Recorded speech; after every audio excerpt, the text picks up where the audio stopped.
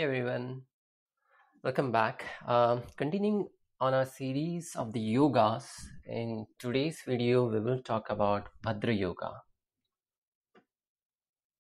This yoga is formed by Mercury in a horoscope and is considered to be one of the 5 yogas which are called the Pancha Mahapurush yogas.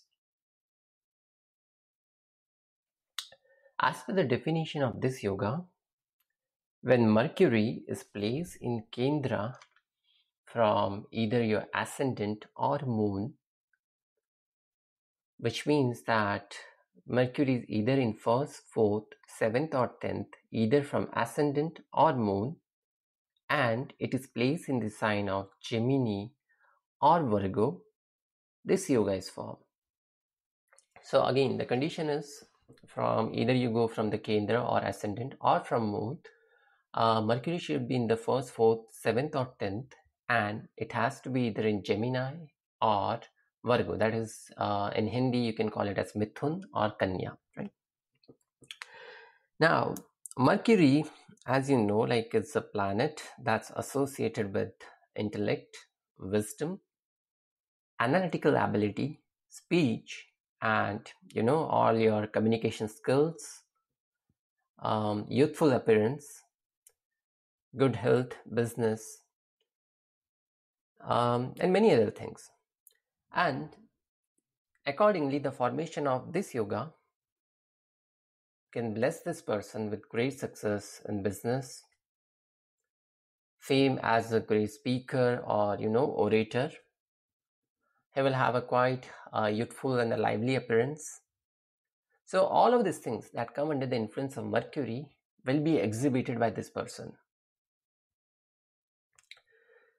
So if this yoga is prevalent in a horoscope, these people can be seen as successful as reporters, journalists, lawyers, judges, advisors, consultants, businessmen, astrologers, good politicians, teachers, speakers, and many other kind of professionals who has something to do with Mercury, all the skills, all the things that we mentioned about the communication skills, wisdom, analytics. So these people will get success usually in these fields. They can achieve great name and fame not only on the national but international level as well. It all depends, on the overall tone of the horoscopes, how strong Mercury is it aspected by a benefic or a malefic. So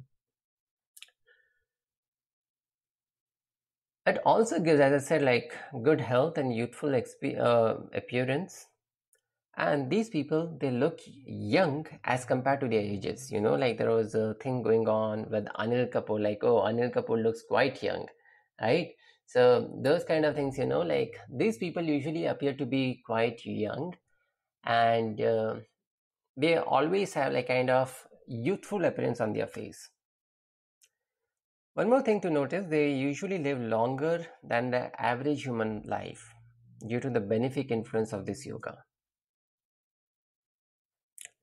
These people can also become good as politicians, diplomats, right?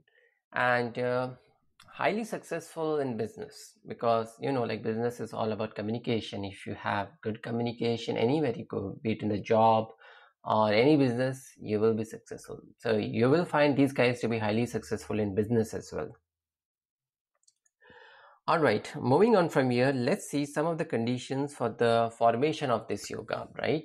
So as we know, we've discussed, Mercury has to be 1st, 4th, 7th, 10th, yes. So you will find many people having these kind of combinations. So, but the results actually are not there, So what happens? Why do some people get great results and some people are not even getting the results versus someone who is having mediocre results? So in this scenario, the total combinations we can see, for Mercury to be placed in either Gemini or Virgo, and accordingly 2 combinations in 1st, 4th, 7th and 10th. So if we go with the probability, so there are possible combinations for Bhadra Yoga are 8 out of 144, which means that this yoga can be found in every 16th horoscope, right? But like that's not the case, as we saw in our previous videos. What are some of the conditions that give great results? Let's deep dive into that. So the most and the foremost condition is that Mercury should work as a benefic, and there should be no malefic influence on Mercury. Like even if you have Mercury in first, fourth, seventh, or 10th, but it has aspect of a malefic planet, definitely won't get the results as expected. Now, malefic Mercury, instead of forming Bhadra Yoga, can make some serious defect, which can trouble these people in the different spheres of life. Example, if malefic Mercury is present in the 7th house, it can cause problems in your married life. It can also let this person suffer from failures and delays in their professional life as well. So Mercury has to be benefic. There is no other way around. Mercury has to be benefic in order for this yoga to be formed.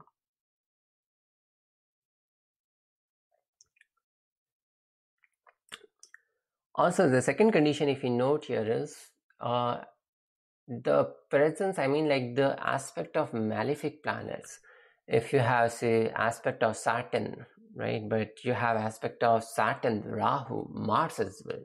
So there is no way you will get the positive, like effects of this Bhadra Yoga. Now, the presence of any other benefic or malefic yoga should also be checked.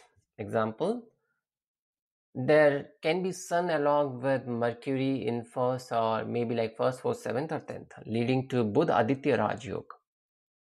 So, if that is the condition, it can bless this person with great power, name, fame, and like they can become a ruler of a state or a country.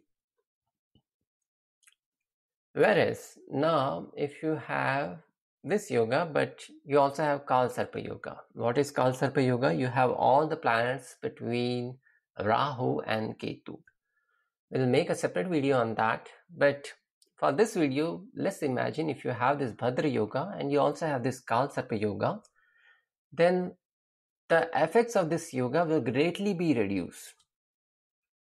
And this person may not experience its full effects. Thus, what can we conclude is, like, mainly you have to check from all the different aspects, the presence, is there a conjunction? Does Mercury have any other aspects, benefic or malefic? Based on that, we can come to a final conclusion. When actually formed, let's see, like, if you have Bhadra Yoga and all this different, all the different places. So if it is formed in the first house of a horoscope, it can bless you with great success in professional sphere. It can also lead to good health, luxuries, name and fame, among the other things. If you have it in the 4th house, it can bless you with good married life. You will have big house, and not only one but multiple houses. You will have luxurious vehicles and great international travels. Your travel would be good. If you have it in the 7th house, it can give good results from marriage, profession, and people who are under the strong influence of this yoga in the 7th house can achieve great power as well. Moving on, if you have this yoga in the 10th house, this will bless this person with powerful government position, and it will also give you great name, fame, along with professional success, be it in your business or in your job. So that's the analysis of Bhadra Yoga. Hope you like this video. If you do have any comments, please add it in the comment section below.